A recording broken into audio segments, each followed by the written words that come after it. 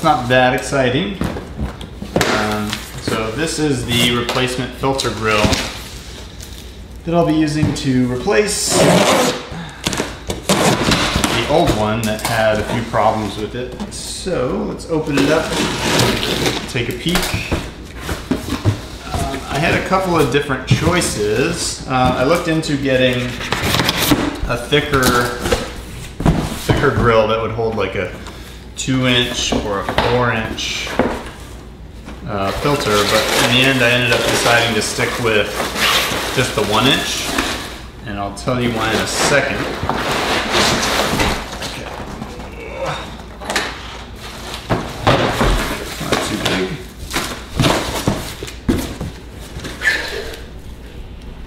That's funny.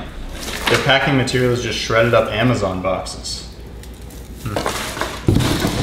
Alright. Okay. Now the actual box.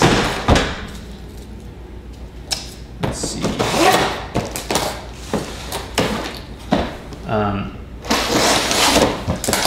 These are actually, they were surprisingly difficult for me to find. I'm guessing they're easy to find if you're like a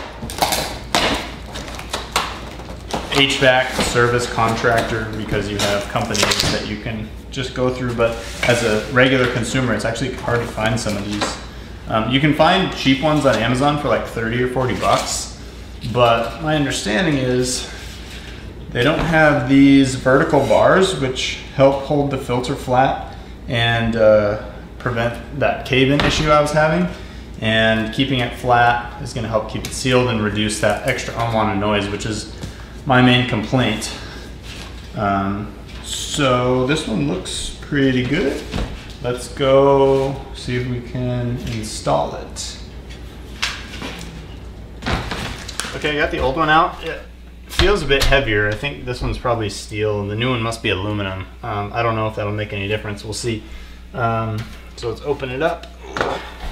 So one of the problems with this one, these locks just kind of spin. They don't spin when you turn it with a screwdriver, and so that's been annoying to have to deal with. So that's one of the reasons I want to replace it.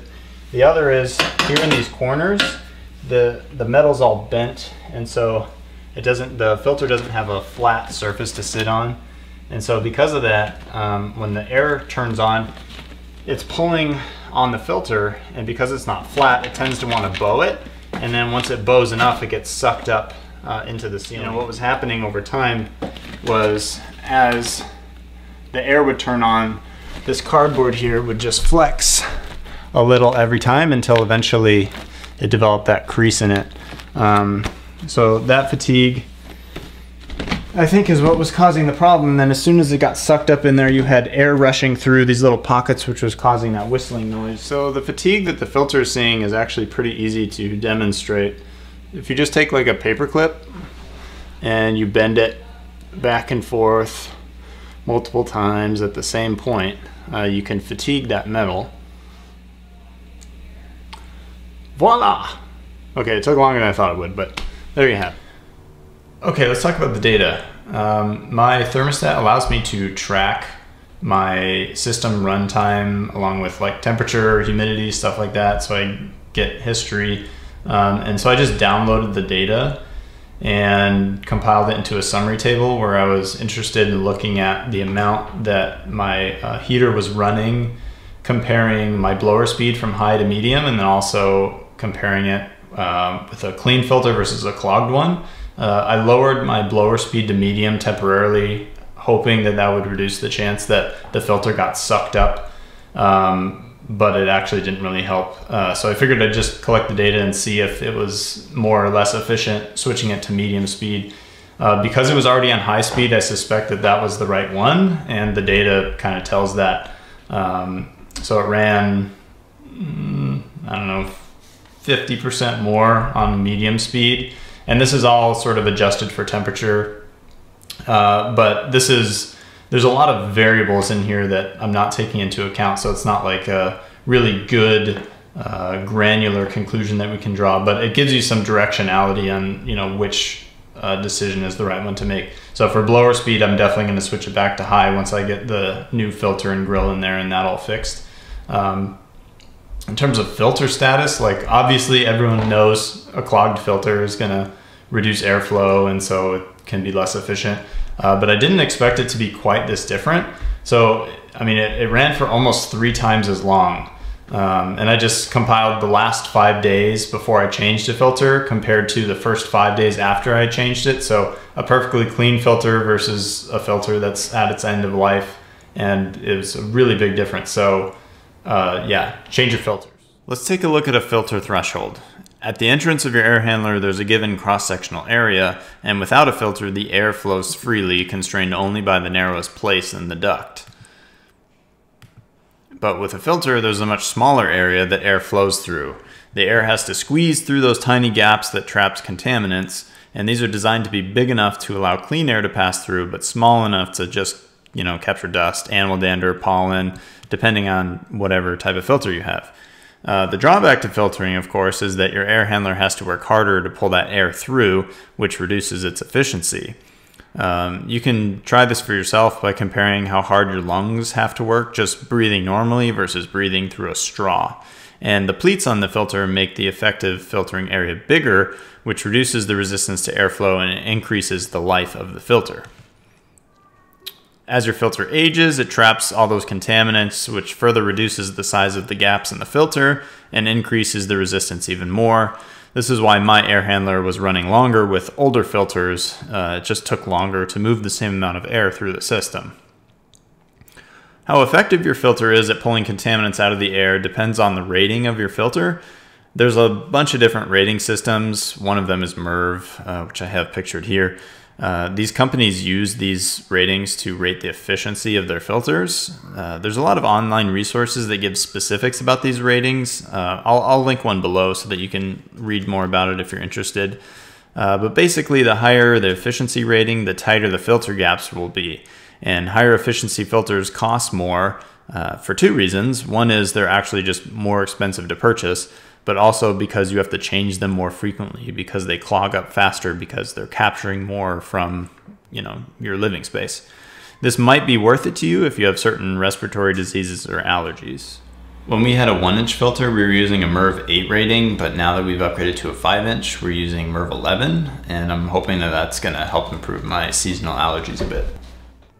Another common question is how often to change your filter.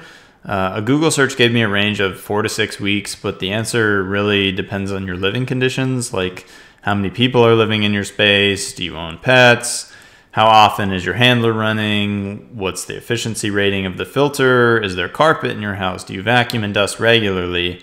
If you're using a standard 1-inch filter, a good starting place probably is 4 to 6 weeks. Just keep an eye on it when you're approaching that time and determine if that's a good interval for you. A good indicator for me on when to change my air filter was always the sound it was making. It started to get kind of noisy around that 4 to 5 week time frame.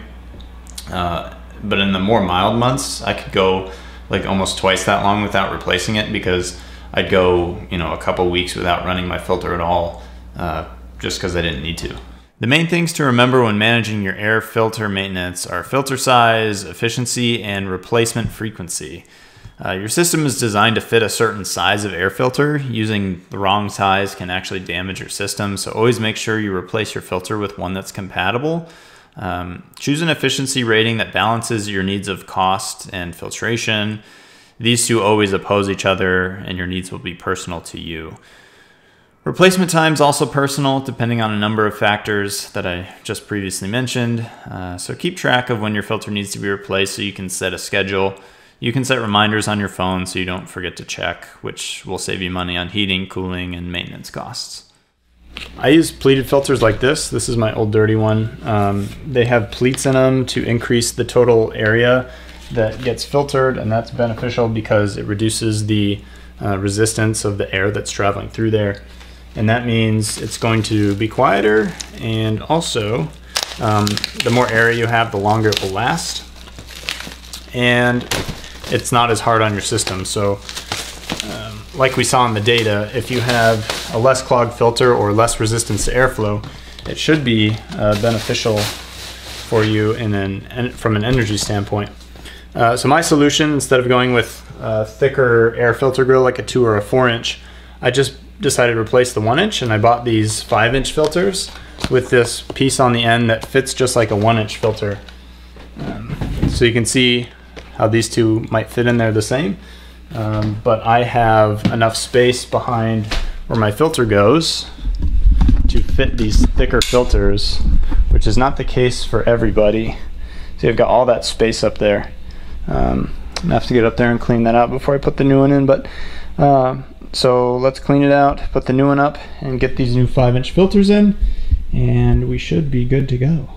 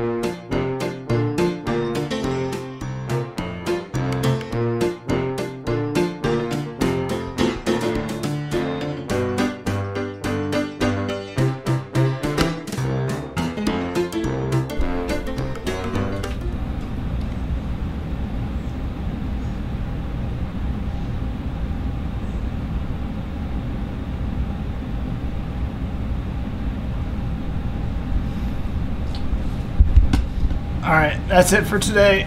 I'm gonna go ice my shoulders, but that is so much quieter, so I'm gonna call this a win. Alright, see you next time.